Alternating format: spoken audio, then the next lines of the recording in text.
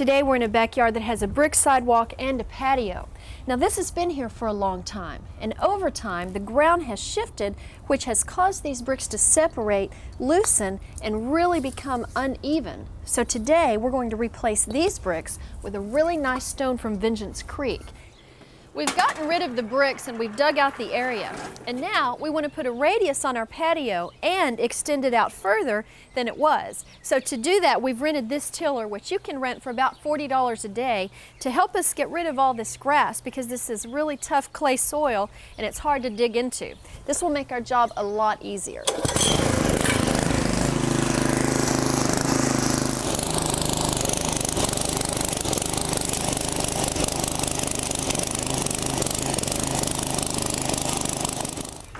Once you have the area tilled, you'll need to dig up all of this dirt and grass and clean this area out as well. We're going to bring this down to the same level as our previous sidewalk and patio.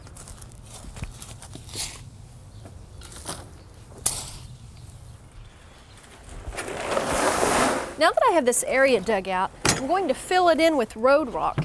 They call it that because this is what's used as the foundation for the roads.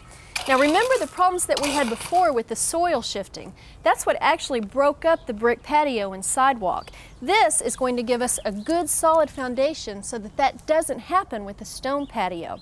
Now I'm going to spread this out in this entire area, and I want it to be about 2 inches deep for that good solid foundation. All right, I've got this area completely filled in with the road rock, and now I'm just slightly wetting it down. And now, I'm ready to use this tool, which is a plate compactor. This one you can rent for about $65 a day. But the reason that I wet this down first is so that when I run the compactor over it, it'll give it a good tight compression to make a good solid base.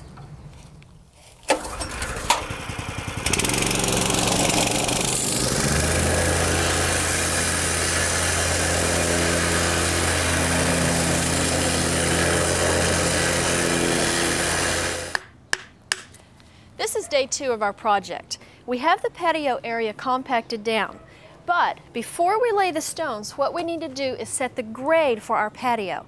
Now what I mean by that is we want our stones to slope away from the house just slightly so that the water runs away. So the way that you set the grade is you take a long straight board that will span the width of your patio. I'm going to set this on top of the stone and run it across to this stake, and then I'm going to level this board.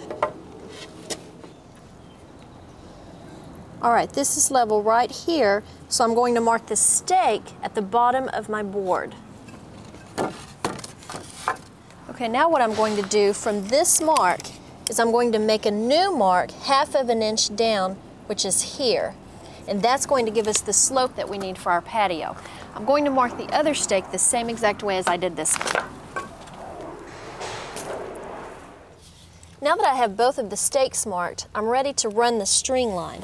Tie it around your bottom mark, and then come over here to your other stake, and again tie it around the bottom mark, which was here, and then I'm going to show you what's going to happen with our stones. The top of our stone is going to sit right underneath this string line, and this will ensure that we have the proper slope across our patio. What I'm doing now is a dry fit with all of the stones. I'm laying out the borders first, as you can see I've already done, and then we'll work off of those stones to fill in the middle part. Now this is where it's going to be a lot of fun, because actually it's like working a jigsaw puzzle. You just try to find stones that are going to fit together nicely, like these two here. This one's kind of curved, this one's curved up, so that looks good there. But if you'll notice on the border stones, I've tried to find pieces that have a pretty straight edge so that our border looks nice. All right, our dry fit is down, and now I'm ready to start setting the stones. I'm going to work in a small area at a time. Since I'm working with cement, I don't want to run into any problems. The first thing is to take a bucket of dry Portland cement and lightly dust in this area. Now it doesn't have to be that thick. You just want to cover the top of your road rock, just like this. Then you take the water and wet this down. Pretty good like this.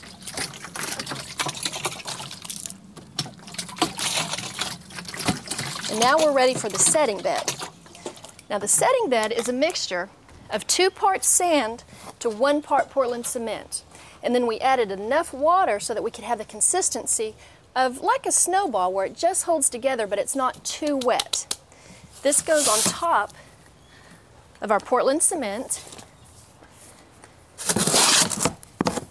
And again, when I get this down, we're going to sprinkle some water on top of this.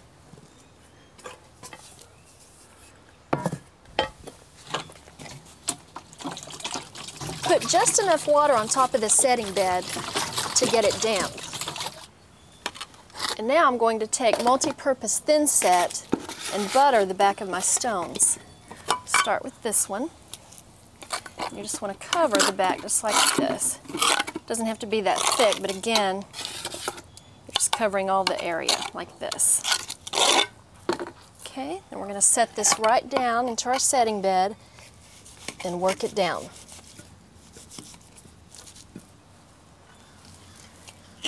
All right, once you have this area filled in with stones, take the long straight board and set one end of it on the opposing border and the other end of it on top of your stone. And we're going to check the elevation, and remember that we need our stone to sit just underneath the string to have the proper slope. So if it's too high, you can take the other end of your trowel to tamp this down.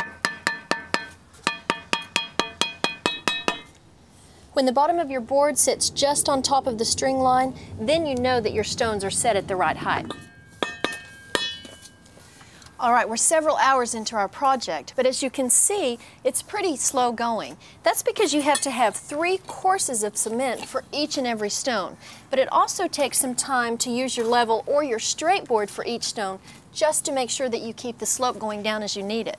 Now you can do all of the prep work and even the dry fit by yourself. But when you get to this point, you might want to call in some family and friends to help you out. We've got our technical advisors helping us. This is Brian, and he's mixing the setting bed, and Jeff is cutting some of the stones for our problem areas.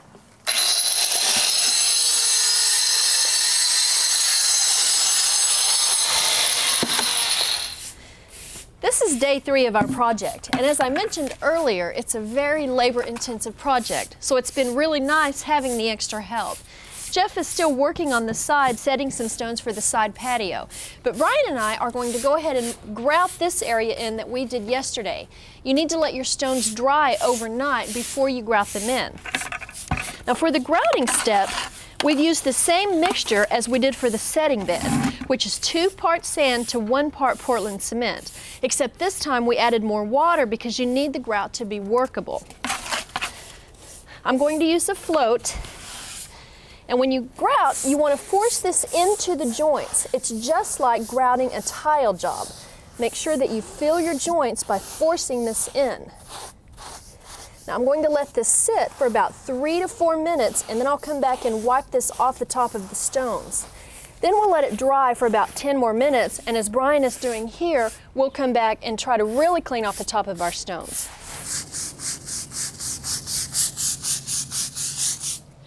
All right, we've grouted to the edge of the house. Now we're going to finish laying the stones, and then we'll come back tomorrow and grout in this side patio.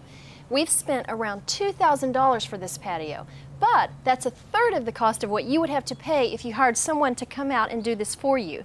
The Vengeance Creek stone itself is inexpensive. It will run you around $3.25 a square foot. Once you're finished with your project, you're going to have a stone patio that not only looks great, it will last you a lifetime.